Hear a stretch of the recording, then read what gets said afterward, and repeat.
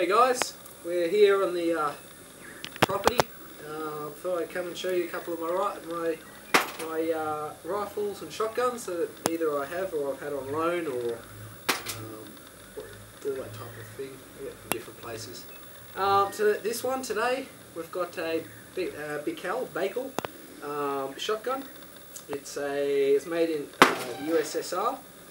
The model number on it is IJ58M. Got a Baikal butt pad. Sorry, this is the stock, it's the pad. Double triggers. Safety automatically engages, so you just need to push that on and line it up. 2 clicks, but 1 trigger, 2 trigger each barrel. I think it's 28 inches. Sling is put in permanent, it's laced in. Best way to keep these leather slings is neat's foot oil. Just keep them moist. Yeah, pretty simple. These Baikals or Baikals are known for their rigidity, knowing they're good at being on the farm. Not much to say. It's just a workhorse shotgun. Pull it apart. Pull it by pulling the front end down. That pops off.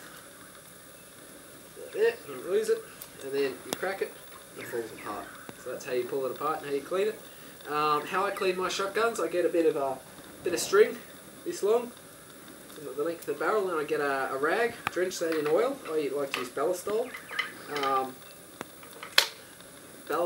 And then you put the loop in the end of the string, then dangle the string through.